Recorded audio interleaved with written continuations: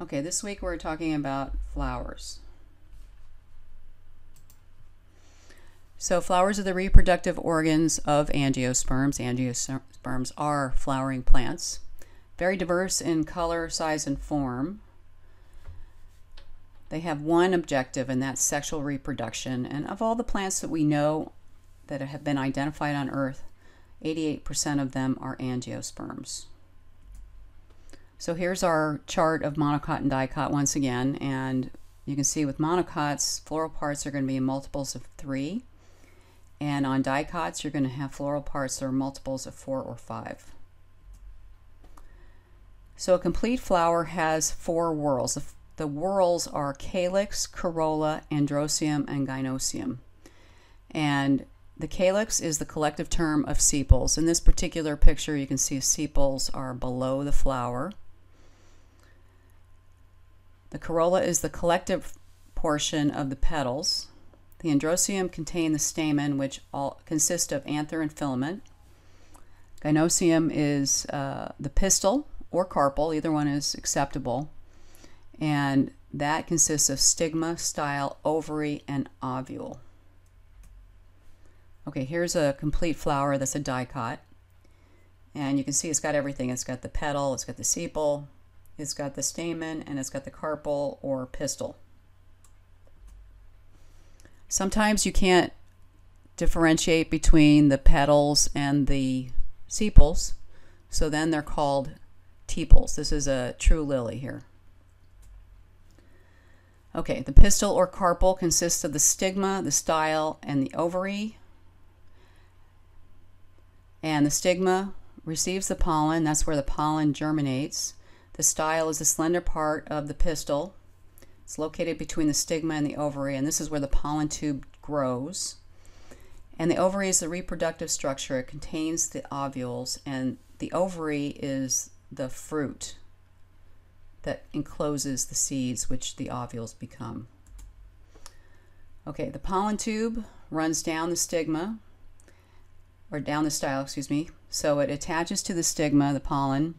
It begins to germinate and produces this pollen tube, and then it brings the sperm to the female portion of the flower.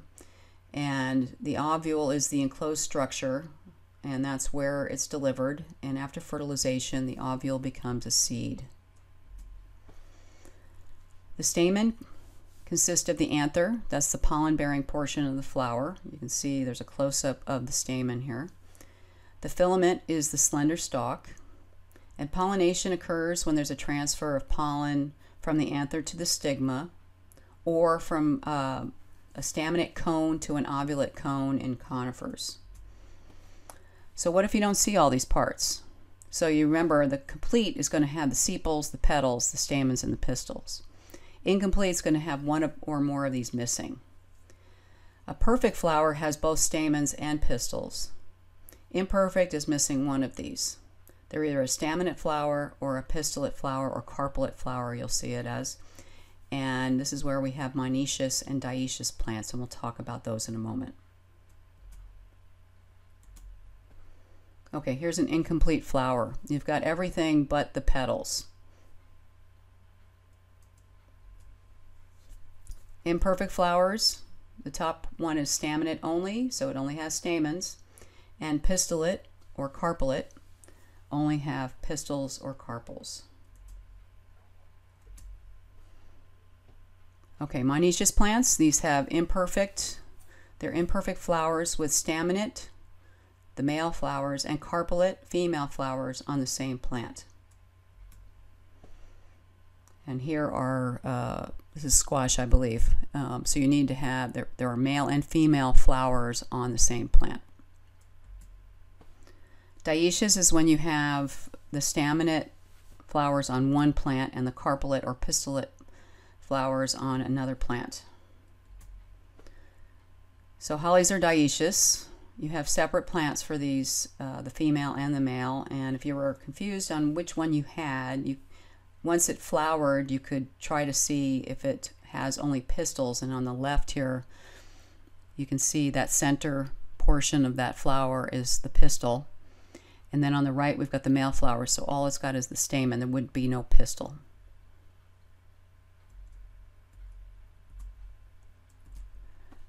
Okay, the other way flowers are described are how they are, whether or not they're symmetric. Actinomorphic means radially symmetrical. That means if you were going to slice it in any direction, it would look exactly the same. It's also called actinomorphic.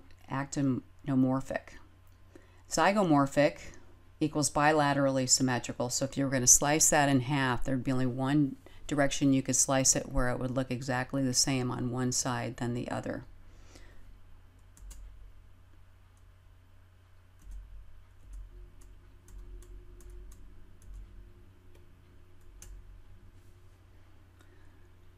So here we have the Lamiaceae. These are bilaterally symmetric. You could not slice it in every direction and get the same identical reflection.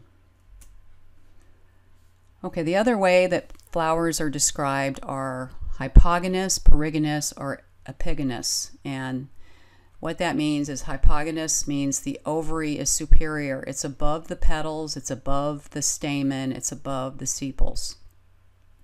Perigynous is half inferior. So some of the ovary is going to be below other portions of the flower. So you can see here we've got the petals and the stamen are above the ovary and the sepals are below or around it.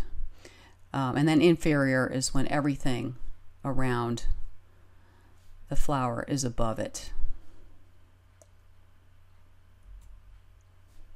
Okay, here is a superior ovary, if this helps. Pedicel is just the stem of the flower.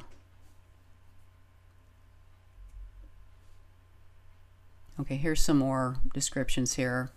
So the above attachment of the superior ovary is above the attachment of the petals, sepals, and stamens.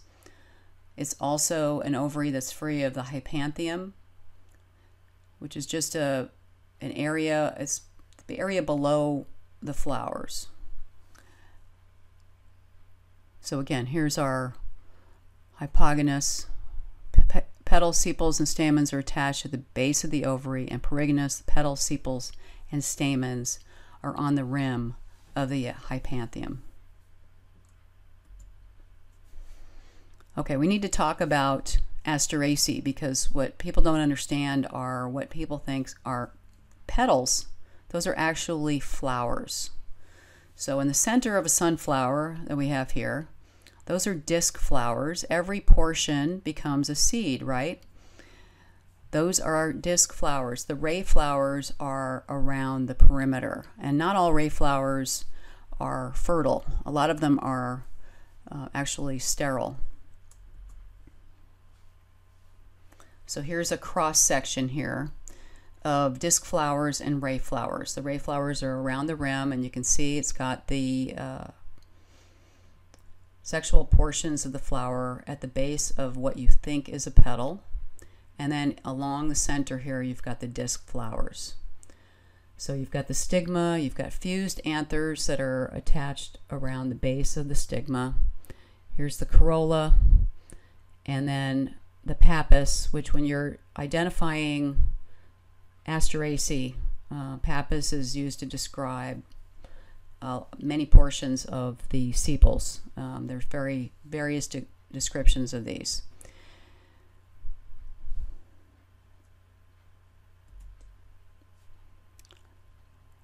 So here we have the head, and you know, the Compositae used to be the family name for daisy family, and that's because it's a composite flower. And so it's got the disc florets surrounded by the ray florets. So there's the corolla of the ray flower, there's the ovary of the ray flower, there's the corolla of the disc flower, the ovary of the disc flower, and then below that you have a bract or a phyllory.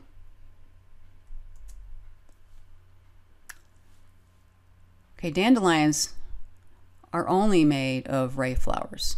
So here is a ribbon-like corolla or a ligule. You can see it's got a stigma that catches the pollens, and then the joined anthers produce the pollen, and there's a developing pappus and achene, and achene is a type of fruit. So this is why they're very successful. They have tufts of hair, which are the pappus, that collect, the wind picks them up. They have a needle-like beak which supports it so they stand up, and then an achene with spines that help us stick to the soil. So this is why dandelion is so successful. We're never going to really truly get rid of dandelions in this world, I believe. That's my belief. Okay, and here, as I said, not all composites have disc flowers.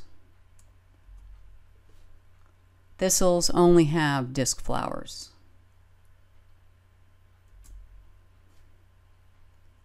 Okay, so the other thing you hear described with flowers are the inflorescence. That's a collection of flower. And here's the pedicel. If you remember, I mentioned pedicel is a flower stalk. The peduncle is the supporting stalk of an inflorescence. A bract is a cluster of bracts, are called an involucre, and you can see the flower on the top there. So in this picture, you can see the peduncle is below the collection of flowers. The pedicel is the stem to the flower. So there's your pedicel, there's your bract, there's your peduncle. So here's some different types of inflorescences. Indeterminate inflorescence type tend to have the first flowers open at the base, and some of these could be a head or a panicle, a spike, or an umbel. Determinate inflorescence types are going to have the first flowers open at the top or the middle, and these are cyme, dicacium, monocacium, and scirpoid. And then you have corum, cyme, and umbel. So a corum, the youngest flower is going to be in the center. So that's going to be the last to open. A cyme is going to have the oldest flower in the center.